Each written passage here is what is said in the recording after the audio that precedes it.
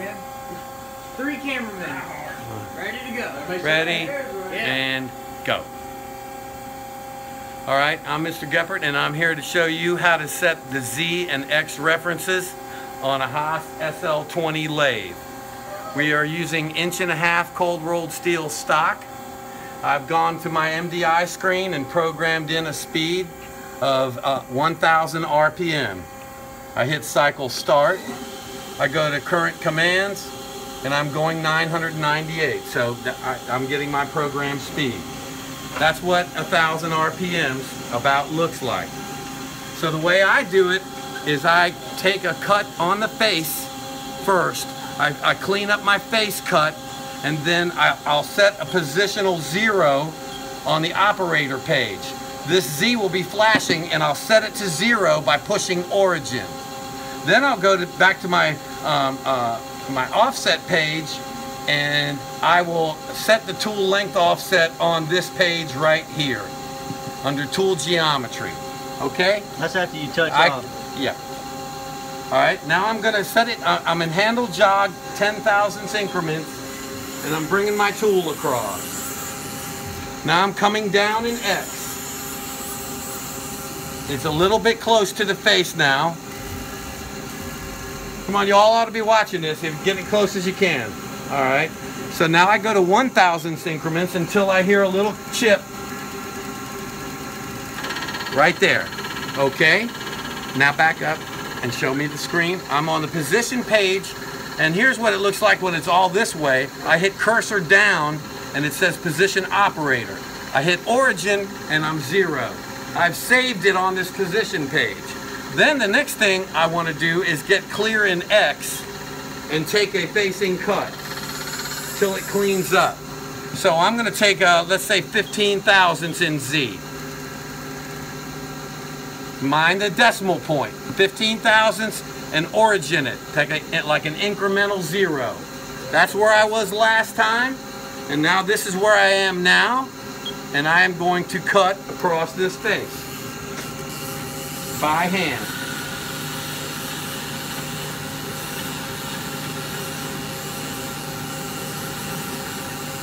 Okay, now I see that it just barely crossed the center line.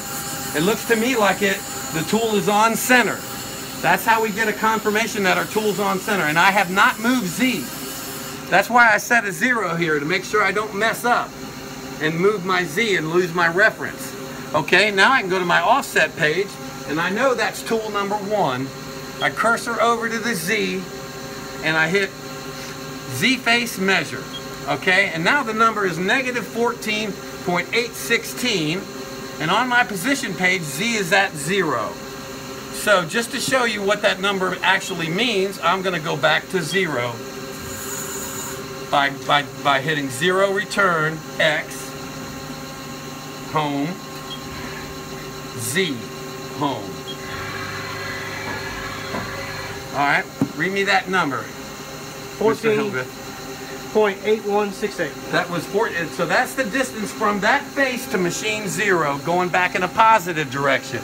On my offset, guess what? -14.8168. So that shows you that that's how much distance it is from 0 to that face. Now I'm going to cut a little diameter. And I'm going to do a similar trick that I did with using this, but this time it's going to be in X. And I know I'm going to go back about -250 in Z because I want about a 1/4 inch to measure. I come down, I move over. As I get closer, I change to a smaller increment. I just barely chirped. Come up here and look at the little touch that I took. Right there is I'm going to set my X0 with origin. Okay. Now I'm going to leave the X where I had it and move it back in Z. Then I'm going to come up -10,000ths. Mind the decimal point. It's easy to get confused. 10,000ths is all I want to take because that's what my finish cuts are at. So I set my references at the same depth of cut as my finish cuts. And I don't get any tool pressure problems that can cause me to go undersized. So that becomes the origin. I go back to Z, put it on 1/1000th increments,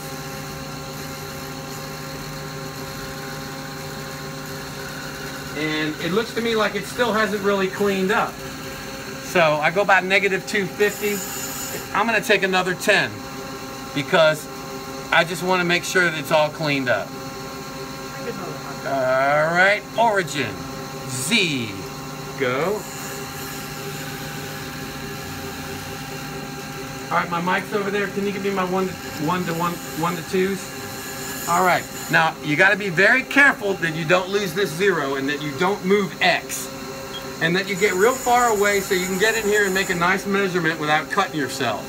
So I'm stopped, I'm in handle jog mode, and now I'm going to mic my diameter. Clean my tools, I treat them nicely, I do not lay them on top of other tools. My measuring tools are how I make my living. So, I take a nice mic reading here. It doesn't really have to be all that terribly close. But I saw where it was on 7. This is going to be 1.482. 1.482. I took 2 10,000ths cuts. That sounds right, right? That sounds like a reasonable number. 1.482. Now I go to the offset page. I cursor over to X. And you see that number there. Now I'm going to zero this first by just putting 0F1, and then I'm just going to push X diameter measure, -8.845, and now I'm going to enter that diameter. Down here flashing in the corner, I measured 1.482. I like to say my measurements out loud like that, 1.482. And then I say, is that 1.482? Yes. And now I'm going to hit right enter over here in this corner, and that number is going to change to a bigger number, -10.3270. Okay, what does that mean? Well, that's the distance from X at home at machine 0 to the axial center line of this machine. So it now knows where that diameter is. Okay, if I program G54 X 1.482, it's going to come right back to this diameter. And that's another thing I like to do to be sure that I set my references right. You guys have all set a reference on the milling machines incorrectly, probably. You made 100,000ths error, you 25,000ths error, you got confused, and you drilled too deep or something like that. That same kind of thing can happen here on the lathe. So I'm going to go to 0 return, X home, Z home, MDI, and I'm going to erase this program and put in T101, enter. G54, which will get us to our G54 page that we can control our faces with. That's where we're going to get our parts to the overall length that we want. Okay, G54, G00 rapid, Z 0.1, end of block, enter.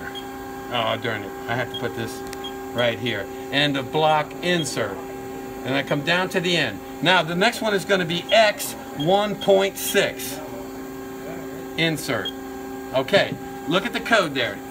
Bring up tool 1. Rapid to G54 Z0.1, 100,000ths off the face. Then come down to X 1.6, which is 100,000ths off the diameter that I cut. And I'll be able to eyeball whether it came out right. Now, bring the camera here.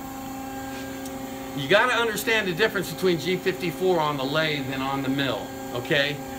On the mill, you must tell it where X and Y 0 are, so it knows where to go with X and Y 0. On the lathe, strictly speaking, G54 is not necessary. We could go to this G54 offset page and put nothing in there. The reason it's going to come out right and it's going to go where we want to is because we told it how far away from the zeros it was here. It doesn't need any more information than that for tool number 1 to know where to go. So we're not going to put anything in X and Z unless we want to run out in space, or unless we want to cut back into the part a little bit more, like we're going to do when we do our facing. All right, so MDI. All right, reset this, that, and now I'm going to put it in single block, 50% rapid. Tool 1 is up. I should have had it in single block. All right, tool 1 is up. Now I'm going to move it down to 5% when I make my move down, because then I can make sure I don't crash into my part. And I'll bump, bump, bump, bump, bump, bump, bump, bump, bump, and there it stops. Okay, bring the camera up. I like to take my 6-inch scale, which everybody here should have, and that looks like it's a little bit off, 100 thousandths bigger than that, and that's 100 thousandths off of the face. So I did my work correctly. You can stop it now.